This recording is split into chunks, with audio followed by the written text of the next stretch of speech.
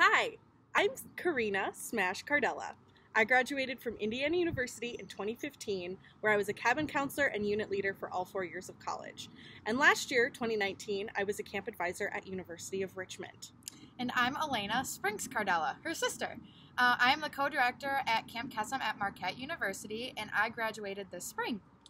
We are here on our front deck to teach you about backyard birding. Now, there's a type of bird watching or birding where people go to all parts of the world and they try and see as many birds as possible, and they really have really fancy binoculars and they know all the names and the calls of birds, and they're super competitive about it. But there's a different kind of birding, I like to call it backyard birding or slow birding, that anybody can do from the comfort of their backyard or even a kitchen window without any special tools or bird experience at all. And that's the type of birding we're going to talk about today. First, we have some optional materials you can use. You don't need them, but they'll be useful, especially if you want to take your bird spotting skills to the next level. It sounds silly, but toilet paper tubes can help you single your vision on one specific thing and allow you to focus. So if you've got some extra toilet paper tubes lying around and some glue, you can just stick them together and they look like binoculars. Now, I'm not a very experienced birder, but I'm very lucky to have a pair of binoculars that my dad gave me. But we only have one pair. So Sprinks is going to use the tubes, and I might use the binoculars. It depends if we see something or not. So Sprinks made a pair of the cardboard tubes already. Beautiful. We used a little bit of glue, just stuck them together. Super easy. So if you want to take a second and make those, you can pause the video, make them, and then come right back to us. Also, if you don't have tubes laying around, you can use your hands like this. Or you can just look. You really don't need them, but they're nice to have. We'll tell you about the other optional material you'll need later on in this video. So Sprinks and I, we live in southeastern Wisconsin, where summer is very short, but because of that, many birds migrate here to take advantage of our lush green forests, as you can see behind us, beautiful sunny prairies, and almost 13,000 lakes. So the birds we see here might be different than the ones you see if you're in a different state, but there are some birds like robins and pigeons that pretty much hang out anywhere. But it doesn't matter if the birds we see are like the ones you see or not. We're not experts, and you don't have to be either to enjoy birds. Now, I want you to think about the last time you had a bird experience and you kind of stopped and noticed a bird. Maybe it was a bright red bird in your backyard in the snow, or a pigeon picking at some crumbs at a picnic, or even a lazy seagull in the air on a hot day at the beach, or, I mean, they hang out at parking lots a lot, so, you know, just think about it for a minute. While you think, Sprinks, what was the last time you had a bird experience? Well, I was sitting out in our backyard, and we have a lake in our backyard, and I was sitting there, and a big bird with super big wings and super long legs swooped down and landed on the dock, and I had no idea what it was. Do you know what it might have been? Well, I know a little bit about birds, and we are very lucky that a lot of water birds hang out. So it probably was a crane or a heron of some kind. Yeah, it was pretty big. Yeah. And we'll show you later on how to figure out, if you can describe a bird, what kind it is. My most recent bird experience, I took our dog hiking. She's right here if you want to say hi. Malika. She says hi. And I didn't have my binoculars because they're kind of heavy. And all of a sudden, out of nowhere, I saw this bright red bird. Like, it was like firecracker or fire truck red. Super bright, and it had black wings. And it was kind of just chilling. And I was really close to it. It was really cool. I didn't even need my binoculars to see its little eyes and its little legs. And it would land on a branch, and then it would swoop around and then land again. And that kind of behavior is very common of certain kinds of birds that like to eat bugs. So that's really cool. Yum. And that was a really, really special experience for me. So right now, if you're not outside or near a window, go to a quiet outdoor spot where you might be able to look at birds, or even outside your window, really. So if you're not there now, go ahead, pause the video, and bring us with you. We'll wait. Welcome back. If you have gone to your spot, we're going to talk to you guys about some of the basics of bird watching. The first thing is to slow down. If you're sitting, notice the way the chair feels on the back of your legs, and maybe if you're outside and there's a little breeze, kind of feel it on your arms and your legs. It just rained here, so our chairs are a little wet. It's a little humid. Just a little bit, but that's okay. Yeah, but there's a nice breeze. It's very mild. and you can kind of hear the wind in the trees. And we live near a highway, so you can probably hear some highway sounds, but that's okay. It's not a big deal. And just kind of notice how your body's feeling. If your shoulders are hunched, kind of let them down. If your jaw's clenched, kind of let that go. And just kind of use this as a moment to relax and be outside and enjoy nature. Bird watching isn't just about looking for birds. It's about opening your senses and bringing your mind to the present. It's almost like meditating. So if you don't have a backyard and you live in a building with a lot of other people, just open a window. Even if you're up high, you'd be surprised how many birds there are. Did you know that the fastest bird in the world, the peregrine falcon, likes to roost and hunt in New York City? Like downtown New York City, you might see the fastest bird in the world, right around skyscrapers. So it really doesn't matter where you are. I bet you can find a bird or two hanging out nearby. My favorite time to bird is in the morning. I like to take a cup of coffee or tea outside and kind of listen and slow down while my brain isn't awake yet. And then that way I can kind of focus on what I'm seeing and being in the moment right before my brain kind of focuses on all the things I have to do. I look for movement in the trees, and I see birds swooping from branches or gathering sticks or even hunting bugs or worms. Now, sometimes when you're birding, you might not see a single bird, but you might hear some. And don't worry, that's normal. One of the most important birding tools are your ears. So we're going to do a little exercise to get your ears working. I want you guys to be quiet, like we mentioned, and kind of think how far away you can listen. So what's the furthest you can hear? I hear the highway, which is pretty far. I would say it's like, what, a mile away? Yeah, I would say about a mile. That's pretty good. I hear Something the trees pretty far. And can you listen close? Like, what's the closest sounds you can hear? I can hear our dog licking her fur right near me, maybe a foot away. And I can hear some of the bushes rustling pretty nearby. So take some time and kind of do this for yourself. What can you hear far away? What can you hear close? Can you hear your neighbor's Can you hear your neighbor's house? I definitely, before, maybe not so much now, but I heard there's air conditioning running. That's very common to hear. And what about beyond your neighbor's house? Like we said before, the trees are beyond our neighbor's house, so I can hear that pretty well. And what about above you? We're up high, but you might be down low where the trees are above you. Can you hear things above you? Maybe in front of you. We're facing a wall, so maybe behind us would be better. I can definitely hear behind us. So just take a moment and kind of see where the sounds are. Are they coming from your left, from your right, from above, from below? And just take some time. And it doesn't have to be bird sounds yet. Just pay attention to the sounds around you. Now, I want to tell a quick story. One of my friends from college is a really good birder, and she actually worked professionally identifying birds in the forest in Indiana for a summer. And she identified the birds just from their calls and songs. She didn't even look for the birds. She just sat down and wrote down what she was hearing. So you can really do a lot of great birding just by using your ears. She is also very advanced because she can tell based on a bird call whether or not the bird's looking for a mate or warning other birds about nearby predators. Sprinks and I, we can't tell that, but that's not a big deal. We can still kind of tell the differences between like a chirpy buzz or a chirpy call or a buzzy call or certain songs. So if you're a beginner like us, I'm going to give you a couple bird sound genres to listen to when you're listening. The first one is a very clear sound. An example of this, which you might not know this bird, that's okay. It's a black-capped chickadee, and they're very common across the eastern U.S. So if you live anywhere from like Maine to Missouri to Texas, you'll probably be able to hear them. Their call sounds like, I think it sounds like cheeseburger, but other people think it sounds like, hey, sweetie. I'm going to play it for you on my phone really quick so you can hear what it sounds like in real life, not just the onomatopoeia that we have. So, I hear a truck.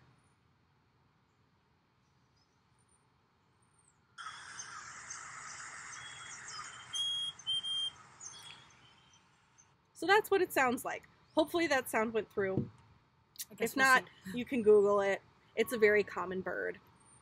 But you can also whistle it. It's such a clear call or song, you can like whistle it. So like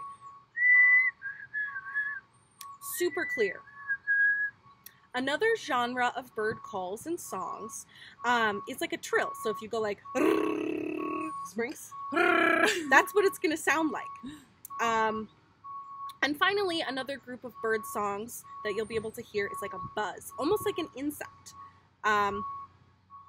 There's a truck backing up. That's another thing you can observe. We hear it. Yes. Some birds have all three of these sounds in one song or call, which is really cool. They might start with a clear note and end with a buzzy ending, but some of them just have one or two. So once these trucks go by, it's a little busy on our road, which is normally it's not this busy. It's usually pretty quiet. Yeah, we're gonna see if we can't hear some birds. So we're gonna take a moment and kind of listen. Do you hear anything, Sprinks? Sorry, my binoculars. That's okay. We don't need our binoculars right now. But I don't want them to get wet. I hear something kind of to our right. I hear something over there, and it's like a... I also heard one that's kind of like a cackle. It was like... I heard that one, too. Oh, I actually saw birds. We're not even to that step yet. Ooh, there's one that's... That was like... It was like a very sing-songy. It was like doo-loo, doo-loo. I see another bird. Maybe a chirpy one. Ooh, that was that cackly one again. Honestly, I think that bird watching almost should be bird listening. There's a lot of birds you can hear that you might not be able to see. I think we can hear like, there's the cackly one, there's the really chirpy one, there's the sing-songy one over there. That's at least 4 different kinds of birds right there. Do we know what they are? Heck no. We're calling it the sing-songy bird. The sing-songy bird and the cackly bird. But as long as we're taking time to listen and appreciate them, that's all that matters. So, if you're lucky and patient, or like us, and you happen to see some swoop by, you might be able to see them, and they might come into view. So, to kind of get a sense of what you should look for when observing a bird on the branch, or on the ground, or in the sky, it's best to think of yourself as an investigator. Don't jump to a conclusion of what kind of birds you're seeing. You know, maybe you might be familiar with robins and crows, so everything's going to look like a robin or crow. So start with gathering clues. Is the bird larger or smaller than a crow? Because a lot of us know what crows look like, so that's a good reference point. Other things you can pay attention to are the color. And don't just think of it as red, orange, yellow, blue, green. Don't just stick to the basic colors. Think about the shades and have fun when describing them. There's a lot of birds that are really beautiful colors, like a deep emerald green or like a big red ruby. You know, they might be a dusty brown or ruddy or an emerald green or aquamarine. They're so colorful. It's amazing. So don't just limit yourself to orange. And you aren't just looking for the color to identify the species. Like an investigator, there are some small clues about the colors that are going to tell you more than you think.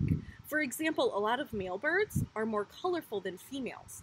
And this time of year, a lot of males and females are pairing off to have babies. So if you're lucky, you might see a male and female together, and they might not look the same. For example, house finches, the male is a really pretty, like, I would say it's almost a periwinkle color from like the head to the chest, and then he's brown. And the female is very drab. She's brown and a little mottled, and she's also a little smaller. But you might see them together, and they're two of the same kind of bird. And another fun thing about birds is males, for example, when they've hatched about a year ago, they'll be splotchy because they start out as drab colors so they blend in as babies, but then the males turn bright. So they might have some splotchy patches and some brown patches, and that means that you're seeing a juvenile bird, which is cool, and they're still growing into adult. So they're kind of like a teenager. They might look a little bit awkward, but they're getting there. Some other things to look for when you're looking at birds is the bill. Is it long? Is it short? Is it sharp? Is it really blunt? That can tell you a lot about what the bird eats, what the bird does, and you might not know what kind it is based off of the bill, but it's kind of cool to look at those things. Another thing to look at is the legs. If it's got really long legs, like the water bird Elena saw, that can tell you a lot about what it does. Smash, I think you need to go hug a tree. Why? I called her Elena. I'm so sorry. I'm Sprinks. She's my sister. It's very hard. I'll hug a tree later. Well, since you're a counselor at CK Marquette, we eat baby food, so you might be having a snack later. Well, we just hug trees, and Smash is very good at hugging trees. So this is where your toilet paper tubes are going to come in handy. It's going to help you zero in on the birds and look for those details. It really does help you focus your attention. Sprinks thinks it doesn't because they're glued together. Here, Sprinks, show them. I think for me, they're But a little it does. close. It does still help. It really does. After using them, I put them to my face right when I made them, and I was like, they're too close together. This isn't going to work. And then I went outside, and I looked at the trees, and I could see, like, the leaf on the tree, which normally everything blends together. So I was doubtful, but I gave it a shot. This is all you need. Yep. You don't even need fancy binoculars. And so while you're looking and taking time to look, just keep asking yourself questions about what you're seeing. And if you want to, you can draw a picture or describe what you're seeing by writing it down. But I don't even do that. I kind of just admire and observe them. So now we're going to take some time and see if we can't observe any birds. So if you want, you can watch us, or you can pause the video and take time to do it as well. Or you can do it once you're done watching this. It's kind of just a tutorial, so you can take time and do it later. Okay, Sprinks. Let's see. I hear birds. I know, I hear them again. So we might need to kind of take time and reestablish if we can still hear them. Ooh. I hear a chirpy one. I saw one. It was really far away, though.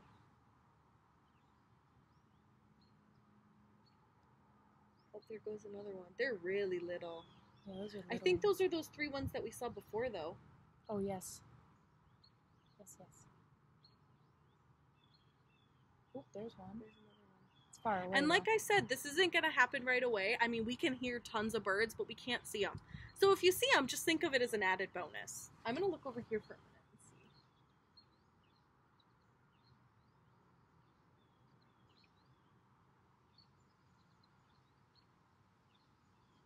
The really cackly one that we heard before, I don't see at all.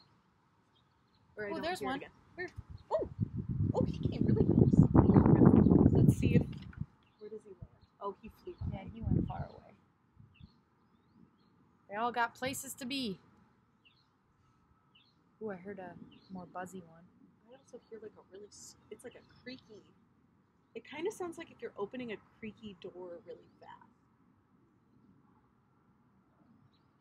Ooh, yeah. Oh, I hear the cackly one now. He's kind of over here now.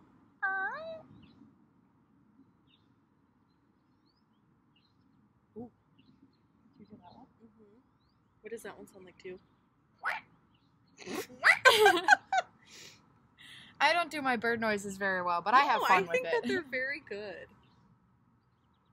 Oh, those are really far away. Oh. Those are those same 3 birds keep coming back. I wonder if those 3 birds are a mom and a dad and a baby. Oh. Although I think it's a little early for babies, but it depends. Some birds nest really early in the summer. Ducks do. They do. There's that guy again. Let's see where he lands. Oh, and there's that guy. Oh, he's gone. I might stand up.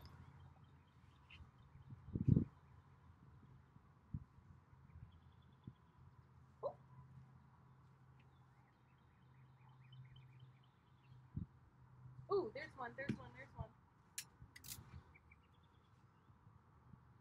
Okay, well, I only got a quick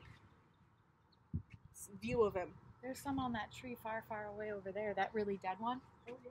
Here, wait, let me look. Oh, the 3 of them. Oh, okay. One's sitting right on that big branch. Do you see him? Here. You can use my binoculars because it's kind of far away if you want. There's 2 different kinds. Do you see? Oh, the 2 little ones flew away. Did you happen to see what color it was? No, they were leaving just as Okay, I well, saw I them. saw what color it was because color? I was really quick.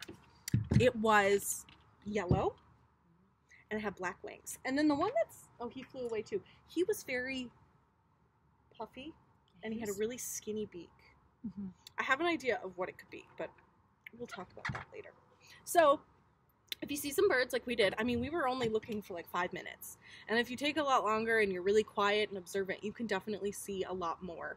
But we don't want to sit here and have you guys watch us watch birds because that sounds boring. So take your time, describe the birds, see if you can't grab like glimpses of color. It might be a little hard and frustrating at first, but just, think of it as a special moment if you get to see the bird.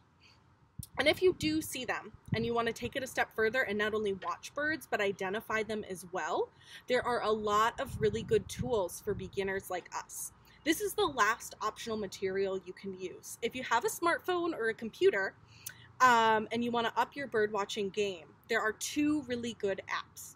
The first one is called eBird, and it's from Cornell University. The other one is called Audubon, and that's from the National Audubon Society, and these are both fantastic organizations. Both of the apps are really cool because, say, for example, that yellow bird we saw. It's a very small bird, so you go through, and there's a bunch of options that you can pick. The first one is the size of the bird, and it kind of does it like, is it bigger or smaller than a crow? Is it as big as a goose? Is it small like a swallow?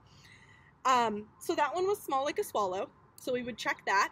And then the colors, it was black and yellow, and then it was perched in a tree. So you put those things, and then finally it'll sometimes automatically have your location, but if not, you plug in your location and the time of year. And like magic, it's going to spit out a list of birds. Let's do it right now. What do you think, Sprinks? Let's see if I was, what kind of bird that was. So here I am. I'm clicking on the Audubon app. And you can click identify a bird. So what size was it? Let's see. We've got the size of a sparrow, the size of a robin, a crow, a mallard, and a heron. I would say it was about the size of a sparrow. It was little. Yeah. And then the next color, so it was black and yellow. And type, so yeah, the type is like what kind of bird. And if you don't know what hawks or perching or owls are, you can skip that one. I tend to skip it a lot. And then the activity. So it was perched. Do we have that? But it was also flying. So we'll do flying. And then you can click the habitat, but sometimes it's already going to populate. Like I can see what it is right now. It is American goldfinch. That's what kind of came up. It doesn't really look like any of these other guys because he was yellow. His whole body was yellow. And there we have it. A goldfinch, an American goldfinch. And then it's cool because you can see the description, you can play the songs and calls, all sorts of cool stuff. But you still don't need this app if you don't want to use it and you just want to sit outside and observe little guys flittering around. That's cool too. The cool thing about these apps as well is they have other things where you can log. Say you saw the goldfinch, you can log it in the app. And then it's going to get sent to a bird database with Cornell University or the Audubon Society, and it helps scientists track bird populations. And this is called citizen science. So yeah, just by clicking on an app and saying you saw a yellow bird, you can become a scientist. So look at that. Y'all are scientists now. Pretty stinking cool. Some other cool things that you can go online and look for. eBird has something called Nest Watch. So say there's a nest in like right above your garage or under your deck, and you've kind of been watching it and keeping an eye. You can go and tell the website about it. And last year, citizen scientists just like you watched between 27 and 28,000 nests. And this is really valuable information, especially because our outdoor spaces are changing a lot. And so we want to make sure that, you know, birds are going to be okay. Also, if you live in a more urban area, Celebrate Urban Birds is another fantastic resource. You can just Google it, Celebrate Urban Birds. It's also with Cornell University, and you can pick a spot. Usually they have you pick about half of a basketball court, and then you observe common birds. Pigeons, robins, crows, all those birds that you see all over the place. And then the key is, too, if you see a bird and you get really excited, don't just immediately pick up your computer or your phone to write it down. Watch the bird, observe what it's doing. Is it flying away? Is it looking for insects? Keep an eye on it until it's gone. Then make a note, and when it's gone, you can, you know, record those things. And citizen science is really cool because it collects data in a really rigorous way, and scientists can use it. But a lot of the times, that's just the side benefit. For me, it's about breaking out of my routine and showing us something that's wonderful and powerful right in front of our eyes. And if we can just stop looking at our phones and our computers and our screens for just a second, you know, bird watching helps you do that. It's really cool. And that's one of the reasons why birds, and especially common birds, are so perfect. They're a miracle that's right in front of us. And a lot of times you don't pay attention to the crows and the robins hopping around.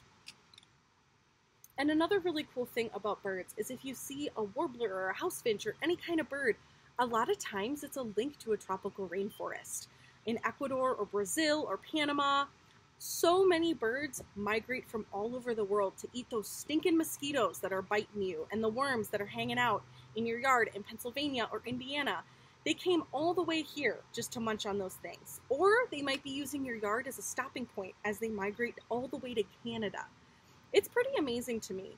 Someone could see a bird in South America, and just a few weeks later, it could be in your backyard in Connecticut or Wisconsin. They truly are stitching the world together with their feathers. Oh, it's really nice. So cute. I love that. Yeah. So whether you decide to do citizen science while you watch your birds, or just do it for fun so you can take a minute to unplug and connect with nature, there truly is something amazing about them. Sprinks and I want to thank you for watching, and we hope you can take some time out of your crazy day to poke your head out the window or step into your backyard and listen for some feathered friends. We also want to thank the National Audubon Society and the Cornell Lab of Ornithology. Ornithology is just a fancy word for the study of birds, for the great resources that provide bird ID and citizen science. Finally, we'd like to thank that podcast Outside In from New Hampshire Public Radio for giving us the inspiration to bring our love of casual backyard birding to anyone with a window. If you watch this bird and are birding with your toilet paper binoculars or just with your ears, take a picture and tag Camp Kesem on social media. And finally, check back for more activities for you to do from your home. Thanks so much, and happy birding. Goodbye!